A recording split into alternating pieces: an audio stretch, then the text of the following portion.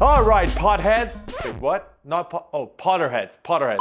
All right, Potterheads. Hold on to your wands, because what you just saw was not a new scene from a Harry Potter movie. Hell no! No. It was our attempt to recreate one of the Harry Potter scenes with only one drone footage. The entire environment with one drone footage.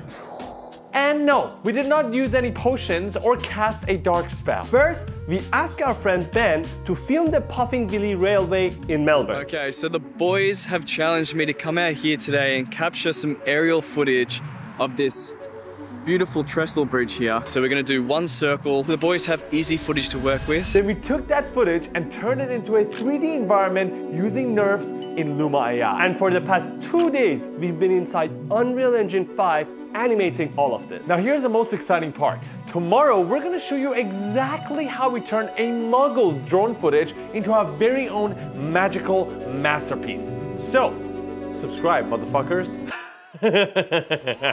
See you tomorrow. Pretty cool, hey?